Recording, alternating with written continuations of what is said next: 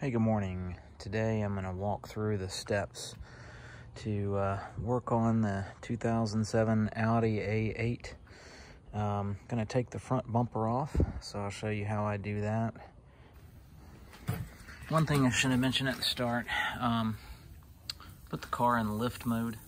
That'll give you a little bit more clearance between the fender and the wheel, and also put your parking brake on. You can also put the car in jack mode, just to be on the safe side. There are basically 3 bolts down where the front bumper connects into the side panel frame. That's on both sides. So there's basically 3 bolts on the bumper on both sides. 3 on this side that connect in here, and I think it's 10mm nuts.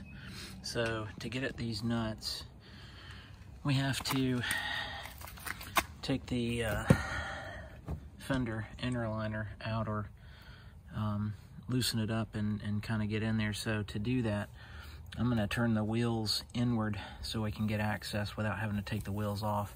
That could be your alternate approach, is to jack the car up on both front ends, and then you got to put the car in jack mode and all of that stuff. But I'm going to try to take the shortcut route. We'll turn the wheels in on each side and get access to the fender well, and then see if we can get those nuts out. We'll take the hood up, show you where those screws are, and we'll go from there. All right, so I turned the car on, turn the wheels all the way to the right. It's not giving me much access. I'm going to give it a try, but if I can't get enough of the screws out, then I may jack the car up on the front wheels and go from there. So basically, most of these are just a T25 screw. So I like to get a screwdriver. Just take those out. Keep them handy so I don't lose them. There may be a few more up under here, so you just got to find them and loosen those out so that you can get the rubber fender well out. And again, we don't need to go too far. Ultimately, we've got to get access to the nuts that are right there on the bumper coming in this way, the 3 nuts. So let's see if I can get the wrench in there, and we'll go from there. So it's handy to get a couple extensions on your ratchet socket, and you can kind of see why, because we've got to get deep enough in there to get to the nuts. Again, the connection point is right around here, so you got to peel that rubber inner liner out of the way, and then having a flashlight would be handy so that you can kind of look in there and look as close to the fender and find those nuts. So I'm gonna set the phone down, see if I can find those, and I'll be right back. All right, I got the 3 nuts off on both sides, and we want to remove the little plastic covers here. Mine broke into. These just pop out. Set those down to the side. And there should be, again, T25 screws that hold these in. First one. Second one. Third one.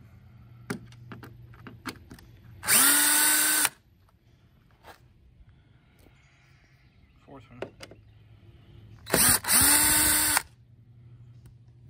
And the 5th one.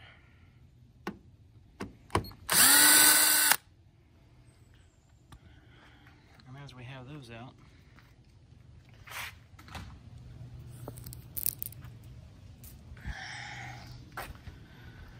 then you can see that this part lifts up. Don't want to lose those. This lifts up, and at which point you'll lift up and then kind of wiggle it out on both sides. So I'm gonna try to do that.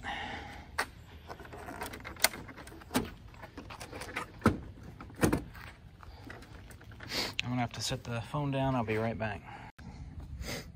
I have found it to be easier if you take the little grill out. You can just pop that out with your fingers. That gives you a little bit more place to leverage it underneath. And as you start to wiggle things loose,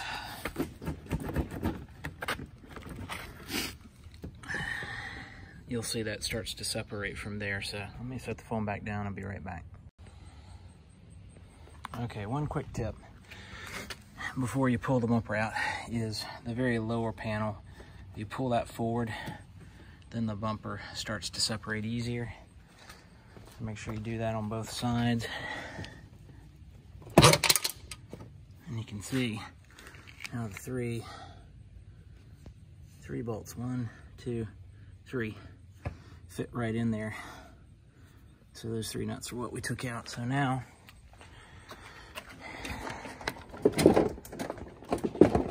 kind of wiggle it loose and set your bumper down. So, a lot going on in here again. Yeah, same 3 bolts that go in here on this side. Other things that you probably want to look at. Here's your 2 horns. There's a high pitch and a low pitch.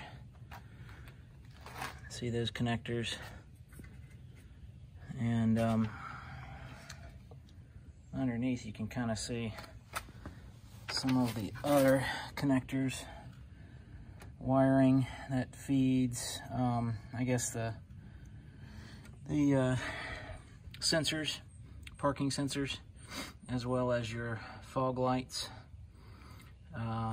and also the switch that turns on the heated jets for your headlights. One other thing of importance underneath here is your garage door opener transmitter. That's this right here. And what else? I guess if you have the option installed, you might have the adaptive cruise. That would be mounted in here. I think it's a radar type device. I don't have that option on this car.